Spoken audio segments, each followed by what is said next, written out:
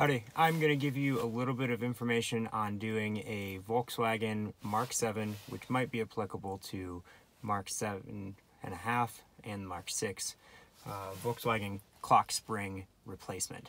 So basically where it stands right now is I have the airbag removed.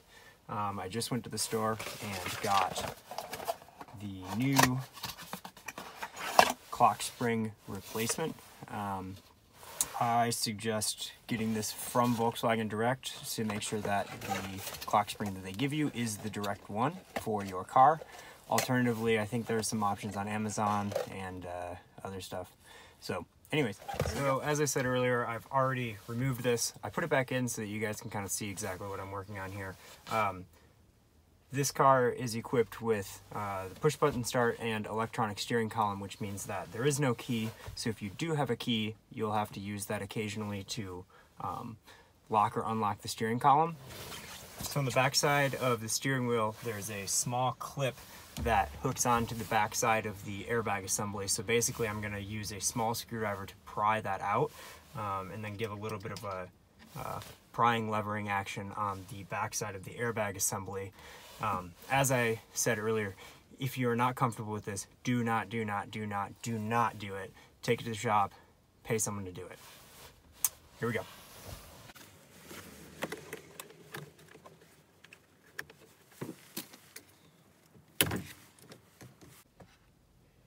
Okay, so I've removed the backside of the airbag out of the backside of the steering wheel. So this is effectively the small spring clip that you're trying to remove. These little clip spring barbs, and then they hang on to those hooks back there. So when the wheel is turned, you'll be able to remove the spring with a screwdriver. It's kind of difficult to portray through a video, but in person it's not so bad. So we're going to make sure that the wheel is completely centered before we start disassembling anything. I've chosen a T55 Torx nut driver that fits in there well enough. It is not the exact part, but it is close enough.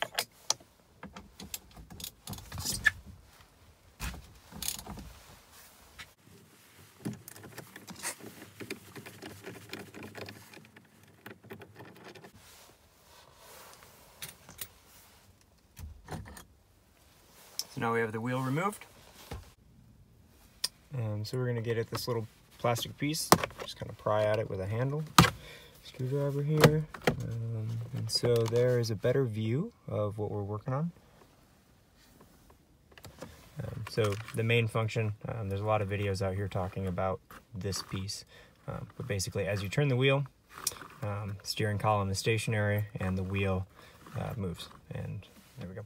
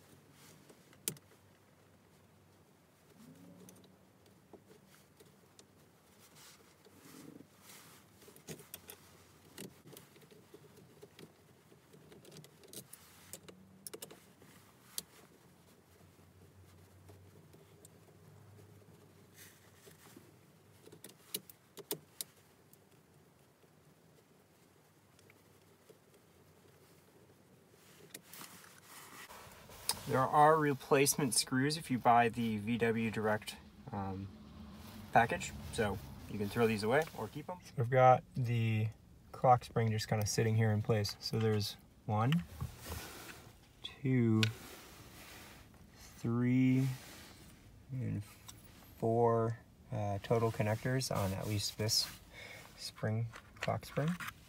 So it just kind of pulls out one piece. That's the old one. You can hear that, let's see if I can hold it here. I don't know if you can hear that, but there's quite a lot of clicking and grinding, which is not the way that it's supposed to work.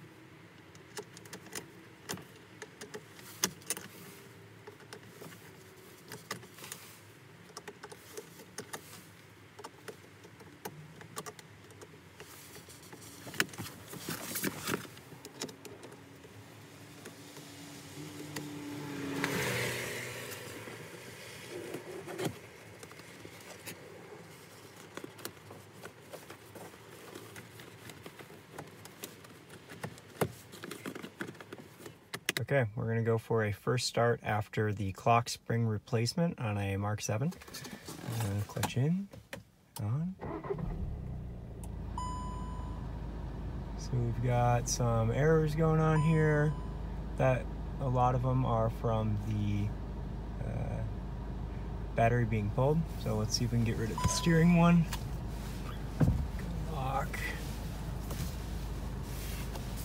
Go lock. So we've gotten rid of some of them. So we're going to go power off. So we still have the airbag light on, but the steering wheel functions are working and the horn is working. So might have to get on with the VAGCOM and figure out exactly why the airbag light is still on.